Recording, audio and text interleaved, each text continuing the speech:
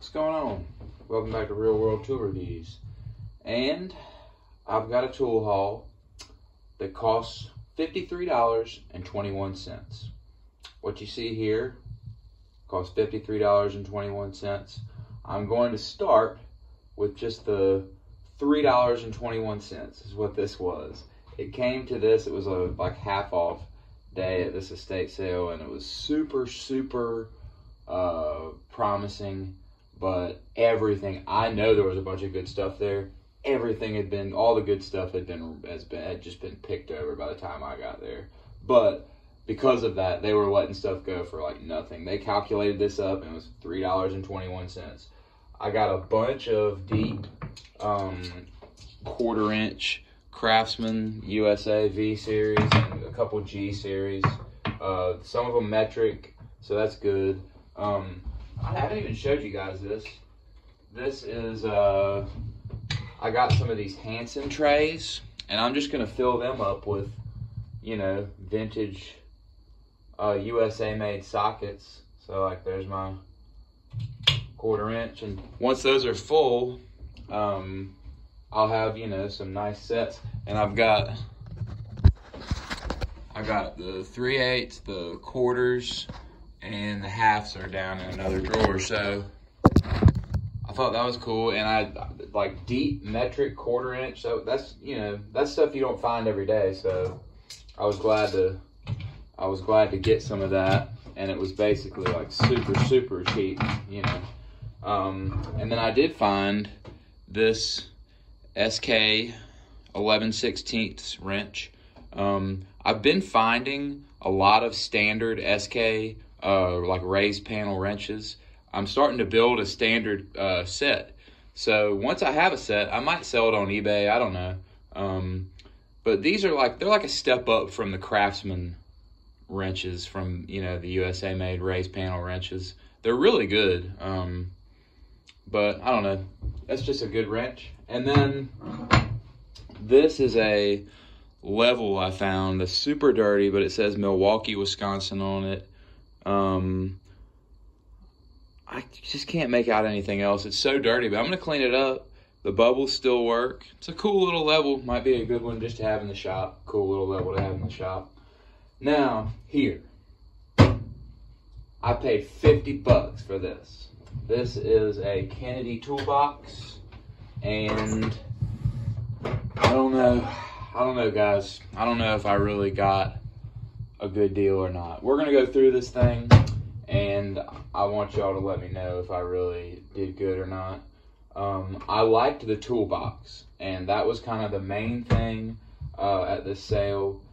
I opened it up. The person that was selling it, like, he was driving kind of a hard bargain. He hadn't been through all of it, so he wanted to look at it and see, you know. But I started looking through this box, and before I even got close to looking at everything, I decided I was going to get it.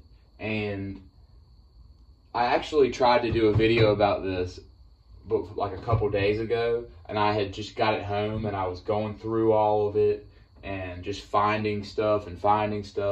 And I was talking because there's so much cool stuff in here that it just took, the video ended up being so long, I decided I'd just redo it. So we're gonna go through this damn thing. First, I got all the junk out of there, and I put a lot of it in here. This was like just a bunch of good Allen keys, a little pouch of those, all USA made ones, and a bunch of good drill bits. Like, there was a bunch of shitty junk drill bits too, but a bunch of good ones. You know, made in USA drill bits. And a couple of those little pocket screwdrivers were in there. So, I didn't include that in there, but I took it out. But I got a lot of good drill bits out of it, so that's cool. And this Kennedy toolbox, the thing that I loved so much about it was the latches worked. It's a little bit rusty, but I mean, there's a lot of tools in here, and it's solid. It works. So I just thought it was a really cool vintage old toolbox, and it does this deal here. and it works pretty good. So, you know, I'm gonna clean it up and lube everything up, and I think it'll work great. So I'm gonna start with some of the smaller stuff up here. Like, not all of it's great. Like, there's a lot of diamond tools in here. There's a diamond Duluth, you know, little pair of slip joints. I like these kind of slip joints. These ones are not in great shape, but you know.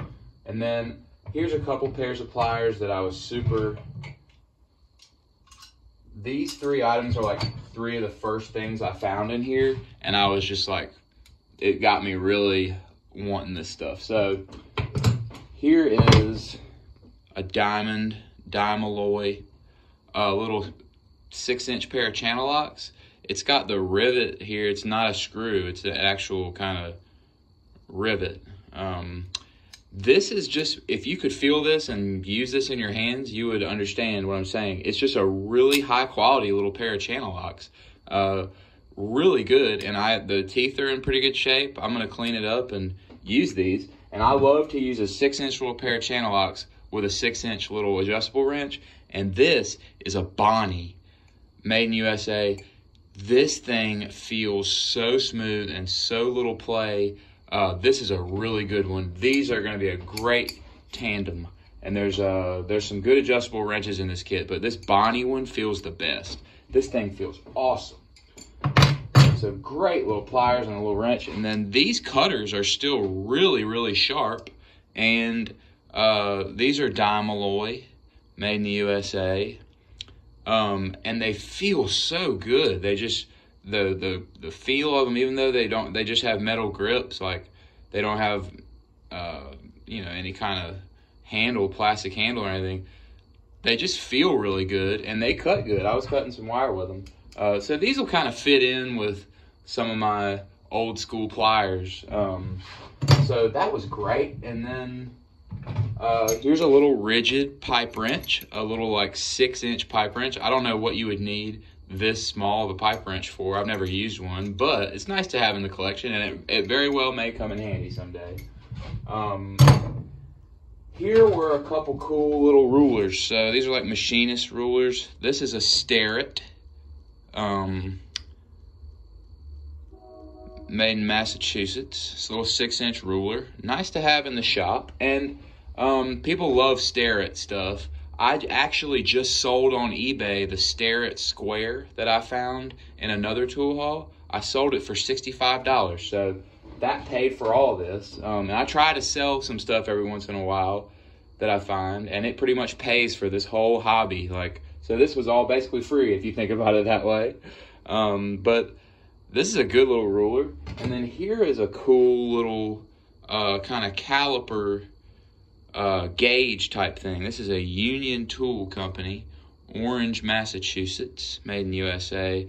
And it's cool. Like, you can just find the size of something real quick with this little slide gauge. This is neat. It's just a really neat item. I've never really seen anything quite like it. So those are just cool things to have sitting around in the shop, you know. And then there was a couple pipe cutters in here. These are, what are they say? Imperial pipe cutters. This small one's kind of cool. It doesn't have the wheels on it, so I don't know. It's kind of old-timey, I guess, maybe. These are both pretty old, I think. This one has the wheels. Pretty nice pipe cutters. I don't know if they're as good as some of my other ones, but, you know, good to have around. There was a lot of screwdrivers in here. I'm going to start with these cool ones. These are screw-holding screwdrivers. And the way this one works, this is a stubby Phillips screw-holding screwdriver. So you put that Phillips on there, and that holds it on there, and you can use it. Now, I wish it wasn't stubby. I wish it was longer, because when I need something like this, it's usually like, you know, I can't hold it myself. But it still will come in handy someday, probably, for me to just, when I really have to get up in somewhere where I can't hold the screw. And it's just a cool a cool screwdriver. It's a hold easy spring action Phillips number 2. It still works good. I can clean it up and it'll work. And then the other one is a flathead, and this is a Vaco, and it's in a little bit rough shape, but I think I can clean it up and make it okay.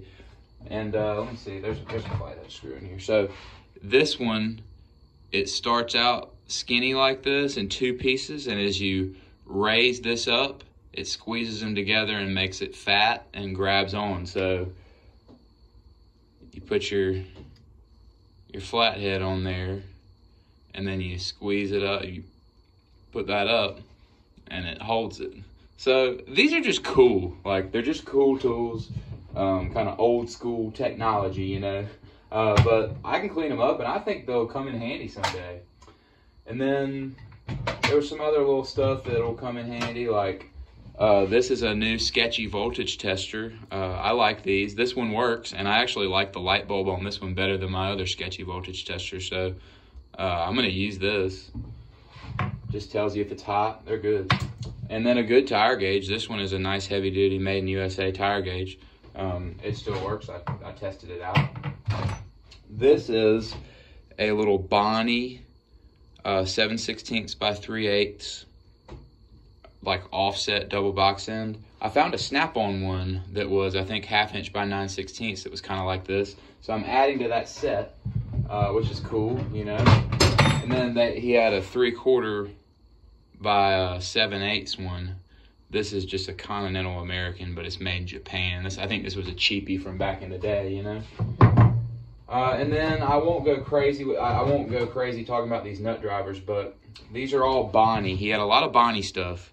Bonnie, made in USA, hollow shaft nut drivers. They look very similar to my Exolite USA ones, and I believe they were probably made in the same place back in the day because they're just so similar. But I love having these around, and I'll throw them somewhere and use them in kits because I just love them. And there's a few of them in here, all different sizes.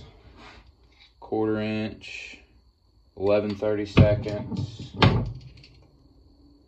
1/4 inch, another 1/4 inch, 3/8. So, you know, 7/16. Can't have enough nut drivers. And then the screwdrivers were good. Here's another kind of junky little Bonnie flathead screwdriver. This little Phillips number 1 is kind of jacked up, but it's got these USA forged in there chrome vanadium Phillips on the shaft, which is kind of cool. I wish that Phillips was in better shape. This Phillips number 3, it just has a little rust I can clean off, but it's got that. And I just think that's really good. You don't see that very often. And this will be the best number 3 I have. So I'm going to keep this and use it. And then I don't need any more flatheads, as y'all know if you've seen my flathead video. But this is just a good one. Not a thing in the wrong world with this. Not a thing in the world wrong with this, excuse me. Bonnie, you know. And there's a couple more, like, long cabinet tip ones, Bonnie. I mean, those really come in handy, big time. And then here's an old M. Klein & Sons 5/16 nut driver. You know, so I don't need that stuff, but it's good stuff, and I can throw it in different spots. This is a 12-inch pipe wrench, Bonnie, made in USA. I think this might be an old rigid that Bonnie put their name on, like kind of like those nut drivers, because it just seems like a rigid one, but it's good. And some of this stuff, a lot of this stuff down here is where it's really pretty nice stuff. So check this out. Here is a Mac 1-inch wrench, and this is a sweet wrench. Look how long that is. That is a beast of a 1-inch wrench, and that's just a real good one. When I pulled that one out of that box when I was looking around, I was like, oh yeah, I'll take that. I mean, that's a beast of a wrench. And then there was a couple other adjustable wrenches. Here's a 12-inch Bonnie, and this thing feels great too. I mean, super good. Once I get these cleaned up, this is a really good 12-inch one, and it'll go nicely with my other ones. And then this one is an 8-inch. It says Better Grip on that side, and then it says J.P. Danielson, Jamestown, New York. And that was being made in the same factory, I believe, as the Crestalloy ones from back in the day. So this is making me a good set. I'll clean this one up too. And then I'll have like 12.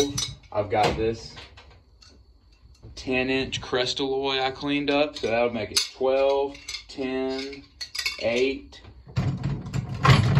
and then 6 of like really good quality USA made adjustable wrenches. I just love that. So, you know, there were some things in here that I was like, hell yeah, let me get those. So these 2 adjustable wrenches, awesome finds.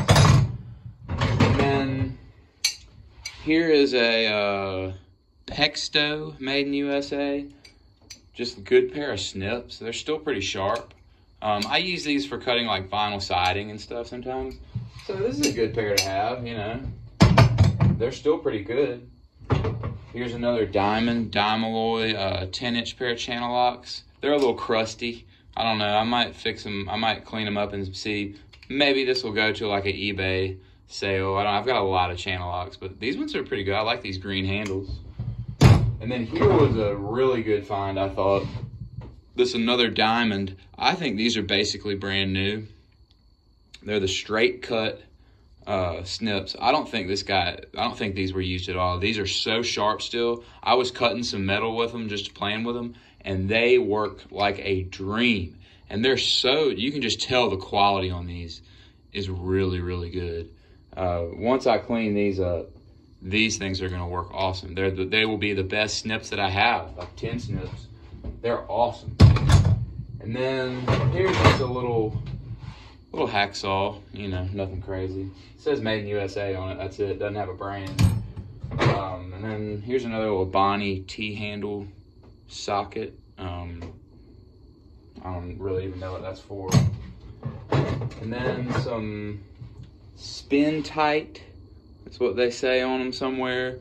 Wood handled nut drivers. You know, I'm not crazy about them, but this is a really nice looking old chisel. It's a Stanley, made in USA, old chisel. I'll sharpen this up and use it. This is a good chisel. It was probably a really, really nice chisel back in the day. Stanley made really good woodworking tools back in the day. And then there's a full set of wood-handled screwdrivers, but these are all made in Taiwan. The tips and stuff they're like brand new, really in good shape, but they're made in Taiwan. I'm not a big wood-handled screwdriver guy. If they were Mac ones, I'd keep them, but I don't know. I might sell them on eBay or something, get a couple dollars for them maybe. Some people like wooden-handled screwdrivers and collect them. I don't really care too much about them. Another Bonnie flathead, good one. And then here's the last thing, last but certainly not least, is these slip joint pliers. These are Bonnie B28 USA made. These are like 10-inch slip joints, and these are really nice. I've been liking getting these different kinds of slip joints lately, and these have really, really good jaws on them. They're really still in great shape. I like these little cross on the screws. They're good. This has like the double kind of cutters there. This is a really good pair of slip joints. I can't wait to clean these up and use them. Got real nice kind of knurling design on the handle. So that's it. That's $50 worth of stuff. It was really the toolbox that interested me the most, and I was pleased to get that. I just think it's really cool. But I also got all that stuff in it. So let me know if you think I got a good deal for 50 bucks. I think I should have offered him, I offered him 40 and he came back with 50, and I just agreed. I didn't want to make it too difficult. But I wish that I would have offered him 30, because I bet you he would have came back with 40, and I could have gotten all this for 40. But I sold that square and paid for all this anyway, so it's kind of like it was free. But y'all let me know what you think. Y'all think that this was worth 50 bucks? I think it's a really cool toolbox, and I think some of this stuff is some really cool old stuff. I probably will sell some of it, but man, I was happy with this haul. So y'all let me know what you think. Thanks for watching.